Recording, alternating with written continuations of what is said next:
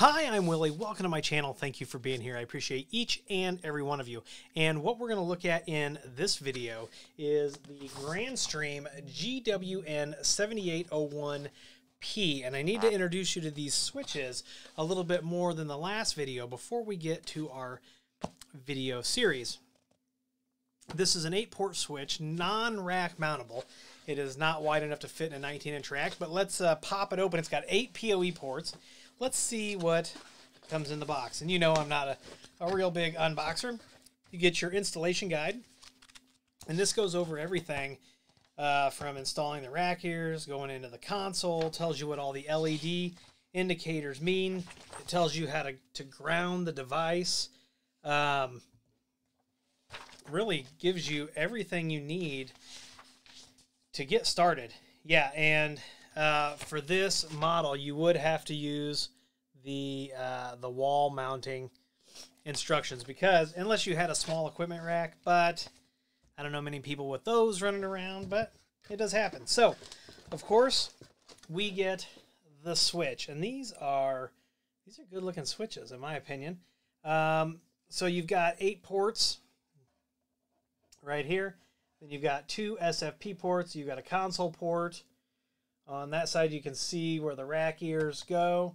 On the back, we've got a standard power cable. Oh, there's also a grounding lug. And then on this side, you have a Kensington lock. So that's the switch. And then in the package, we get grounding cable,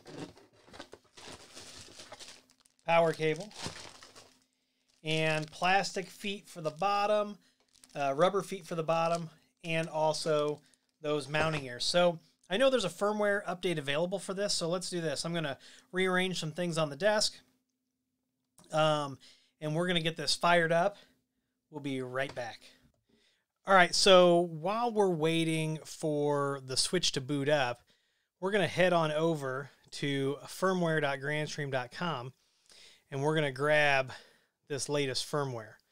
So we'll have it all ready to go when we get into the switch.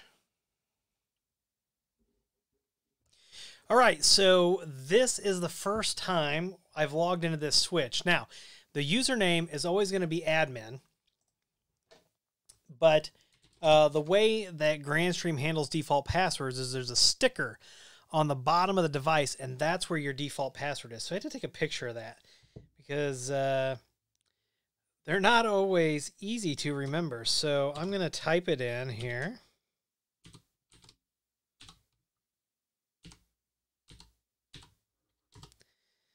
All right, we're going to log in. And let's see, I don't know if there's, doesn't look like there's a wizard. Okay, so we're still rolling with the default password. But before we get into everything else, yeah, we could reboot or change the password there. But what I want to do is I want to do an upgrade.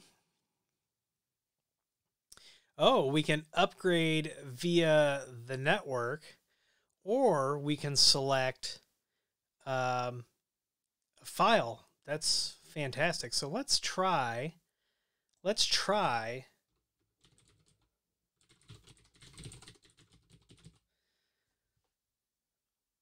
We'll save that.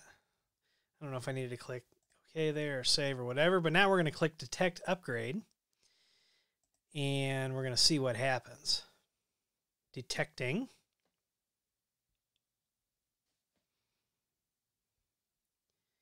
Okay, detected new firmware 1.0.1.30. So I downloaded it, but we can also do it this way. So I'm going to say download and upgrade, and we're going to get this confirmation. Says downloading firmware, uploading firmware, do not power off switch.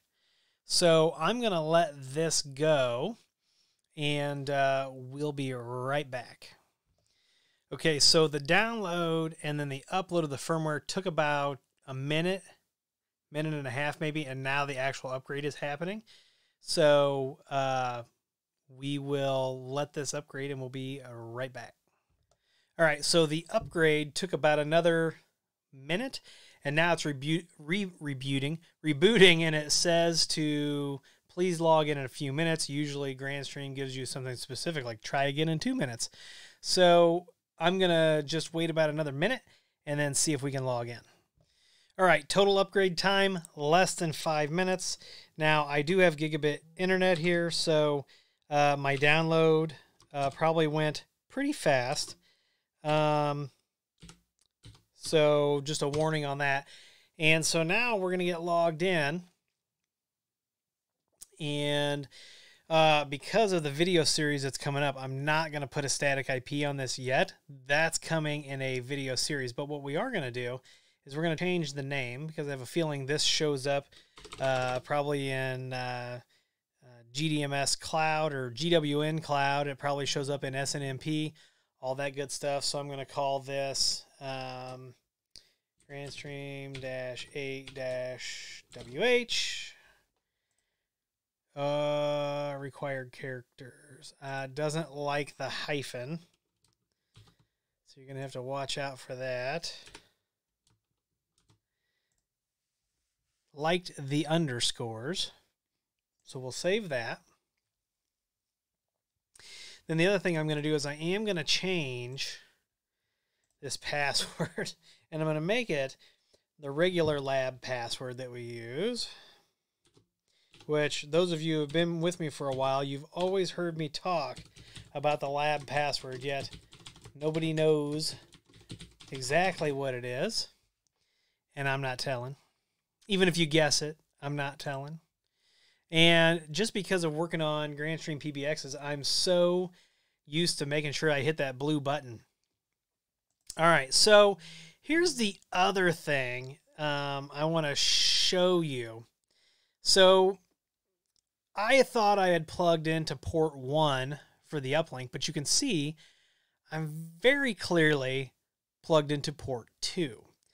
So for whatever reason, the switch is the port 1 is the bottom left instead of the top left, which I would have expected this to be 0 or 1. I would not have expected this to be 1 and then 2, 3, 4, 5. So that's just a minor thing. Grandstream didn't ask me, but I thought I would put that out there while I was talking. All right, so our PoE here, we can do max 30 watts per port. You can see right now we're not doing any PoE. Jumbo frames are at 9216. The firmware for this, the 1.0.1.30, I've asked for clarification on what miscellaneous internal fixes means, because if it was something with security or whatever, I would really like to know. And when you go and you download the firmware, you'll see those fixes that they had. But yeah, so back to the port info. And when you click on the port, it brings up everything about that port. I can come in here. I can edit the port description. I can mess with the speed and the duplex. Now, unless you've got switches that cannot auto negotiate that, you should leave these on auto unless somebody tells you to change those. I'm going to say uplink to network. Let's see if it's going to let me have spaces. Nope. So I'm just going to call it uplink. Save that. I'm really excited for what's going to come out of these switches. So here is our overview of everything. So you can see that I'm got it plugged in here. That's our uplink. We can mess with the jumbo frames. So jumbo frames video coming soon, because there's some things I want to talk about, because I have people who just go and they turn on jumbo frames and they don't know if it's working or why it should be working or whatever. So I'm going to do a video on that. That's on the list.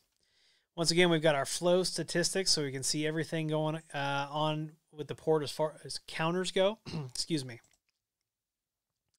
We've got port auto recovery, and a few of these are going to be important, like the STP, BP DU guard, and the port loop and the port security.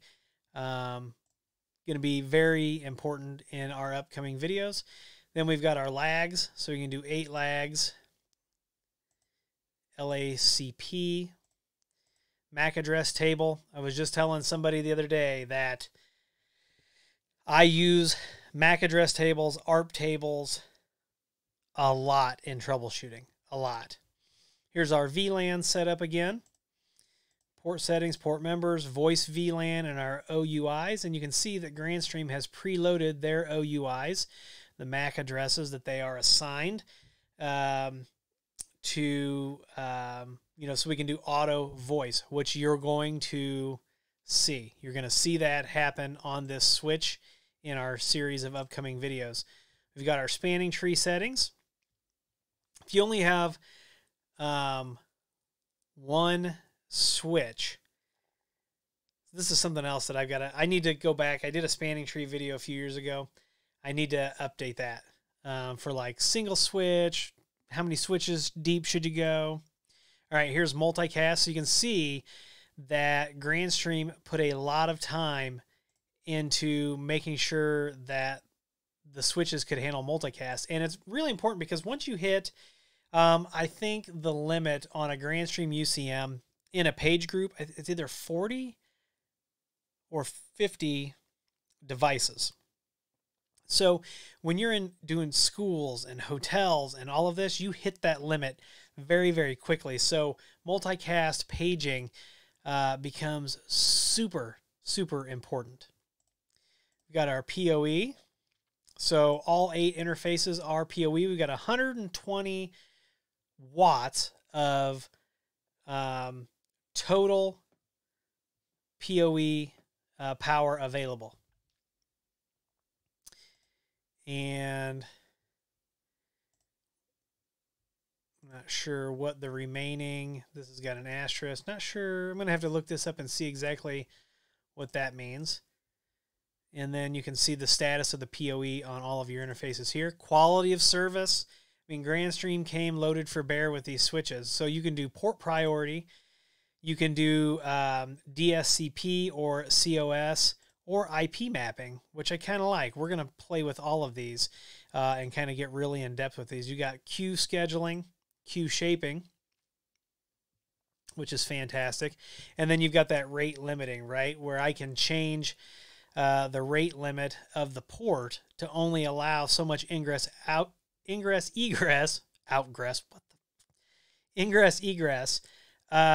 in kbps, capital K.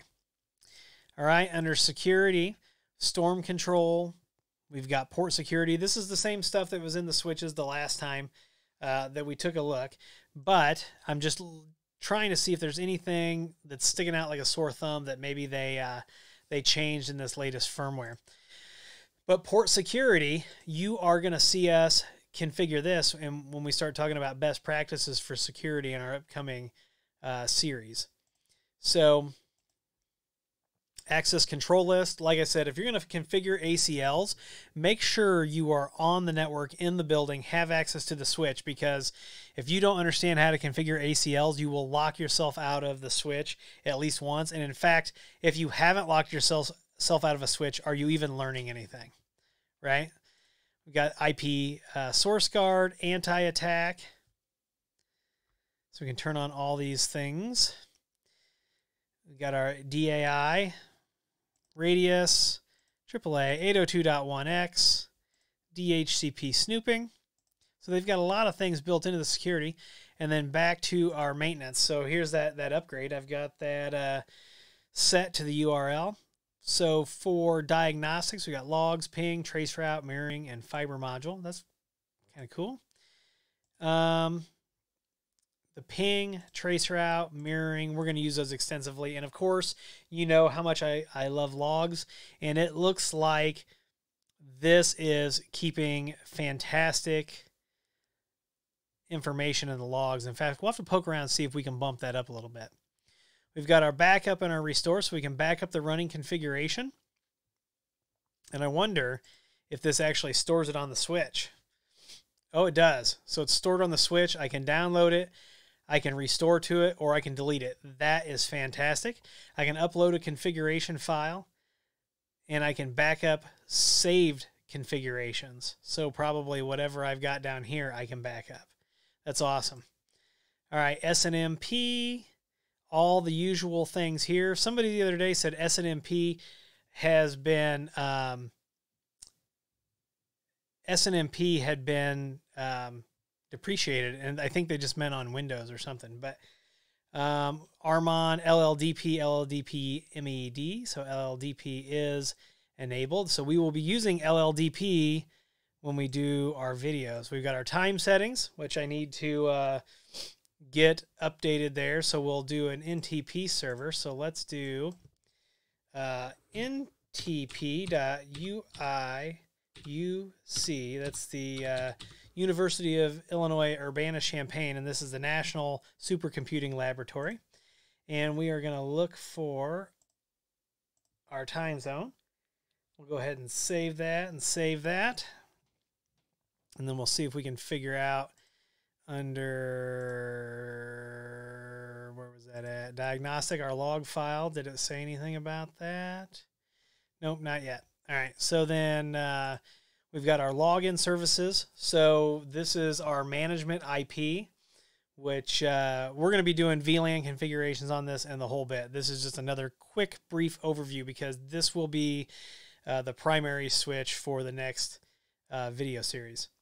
So we can select our different VLANs there, and then of course you've got access control. Telnet should not even be an option. SSH is enabled. And then I can come in and add different users and give them monitor or operator. So those are your two levels of security. And real quick, I want to see. Yep, so now we've got the correct date and time, and that looks good.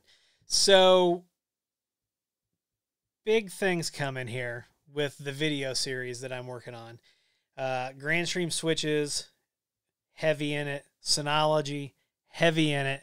Let me know what you want to see on these switches, because I'm probably going to start breaking down some of these other configuration things. Instead of doing one great big huge video, I'll probably go down the list of configuration options, and I will probably do smaller videos based on that. In fact, I could probably get a bunch of those done before I start the actual video series, because the video series is going to be a lot of videos as well. So let me know down in the comments what you want to see out of these switches. And please like this video if you liked it. Subscribe, comment, share. Follow me on Twitter and TikTok. Those links are down below, along with our affiliate links, Patreon link, and the link to williehowe.com. You can go over there if you need IT consulting, whether it's networking, voice over IP, security. If we can't handle it, we'll get you to somebody who can. Click hire us or contact us, fill that information out, and someone will be in touch with you as soon as possible. Once again, I'm Willie. I want to thank you for being here. And as always, I'll see you in the next video.